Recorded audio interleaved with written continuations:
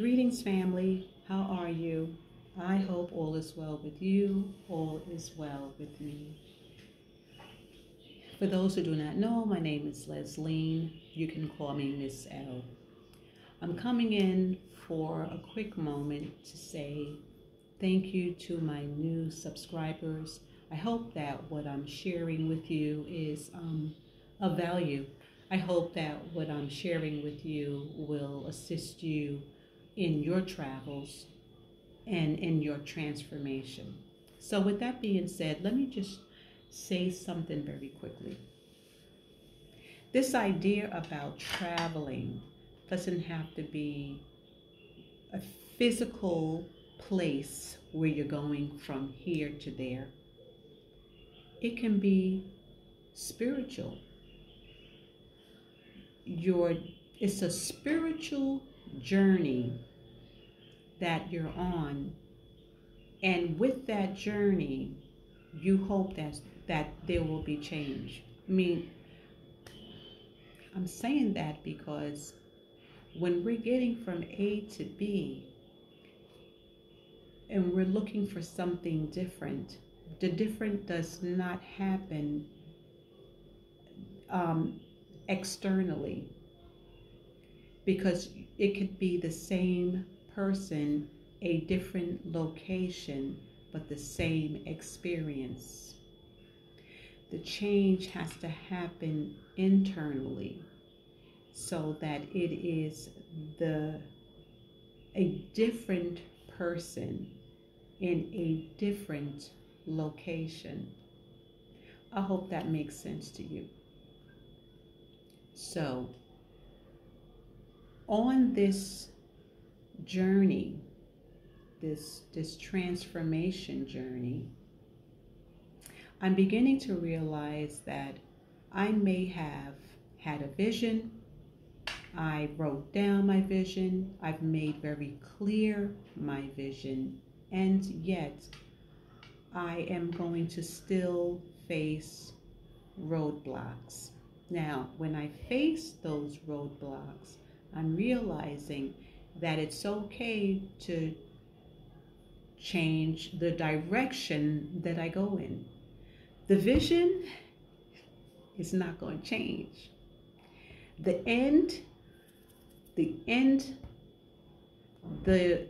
That goal that I'm striving for, it's going to happen. But how it happens and the direction in which it happens may be where there are areas of change, and that's okay.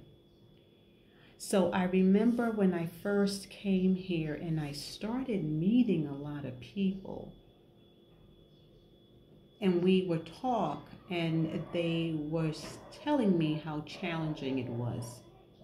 And the challenges probably came from the fact that they were in this new place and still had to make an adjustment, and that I totally understand. The difference was that, how can I explain it? I think for them there was always this plan B. Well, if this doesn't work, I will do that instead. And because I had already determined what the end goal was going to be, there was no plan B. It was plan A, and that was going to be it. And so what does that mean? This race that I'm on, that marathon that I'm on, that 26.2 miles, it's going to happen. It's not going to be pretty. I may hit the wall at mile 20 like they say most runners do, but I am going to keep going, because the goal is to finish what has been pressed in my heart to finish. Now, I wanted to break this video up into 2 segments, but I'm just going to share it with you because on my transformation journey, I'm learning that if I don't do the work, the trauma that was in my life as I grew, as I lived in the world, as I worked, as I raised my children, as I went in and out of relationships, how I related to people and co-workers and responsibilities, those things caused trauma in my life. I don't want to say in our lives, but if you're honest with yourself, these things cause trauma. How we are raised sometimes and things that are instilled in us can cause trauma. The key is to understand what it is and to start to do the work so that when you get to the new place, your trauma doesn't turn into drama. You have to be able to deal with the issues that cause you stress and anxiety, that would allow you to react in certain ways. You have to deal with those things so that there is a different outcome, or else it will be the same. Which brings me back to what I said. You have to work internally to get a different external experience. That's what I wanted to share with you today.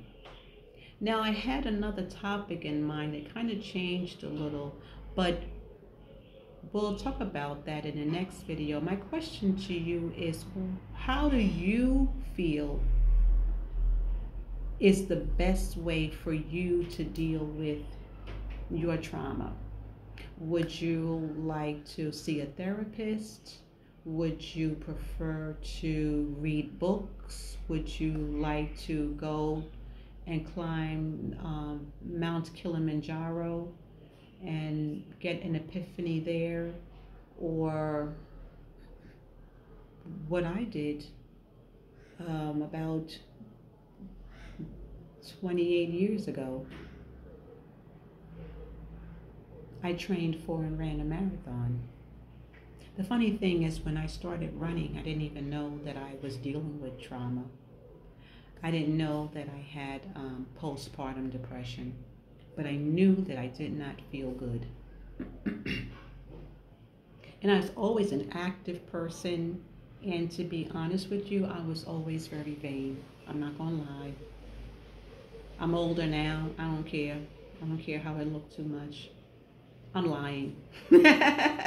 But you know what I'm saying. When you're 30, you're 35, you're 40, those things are really they have more value right now. Life, health, and strength is it. But postpartum depression was a term that I had never really thought about and how it affected me. And what I started doing is running.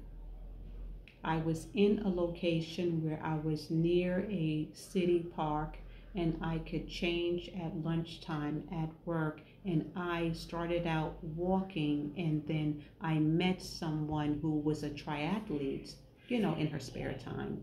And she said, train to run, and when they have the next corporate challenge, we'll sign up together and I'll run with you. Corporate challenge, I didn't even know what that was. I had been in corporate America for years, but wasn't looking at activities like that. And so I've always liked a challenge, and I did it. The day of the race, the person that I was working with had other responsibilities and couldn't run. And so I ran the race without her. And it changed my life. And then a few months later, I happened to see the New York City Marathon on TV. And I thought to myself, I want to do that next year. And I did. And so I spoke something into existence, and it happened. I remember I had gotten a letter in the mail that said that I didn't get chosen right away, but I was on the waiting list, and if I were chosen later, I could consider doing it. And I didn't think that I was going to be chosen. And mid-October, they told me that I was that a space for me had become available, and was I still interested in running the marathon 3 weeks later. At that point, I had stopped training, but I had trained enough to know that I could finish, and I did. And it changed my life. And so my transformation that I'm going through now is very similar to other challenges and goals that I have had and have met and have changed the way I think, the way I feel, the way I look. And so this is nothing new. And it all started with me. It all started with me. And so I'm happy to say that it is well with me. I hope the same thing for you. And I hope to see you when I post the next time. Thank you. Namaste and Ashe.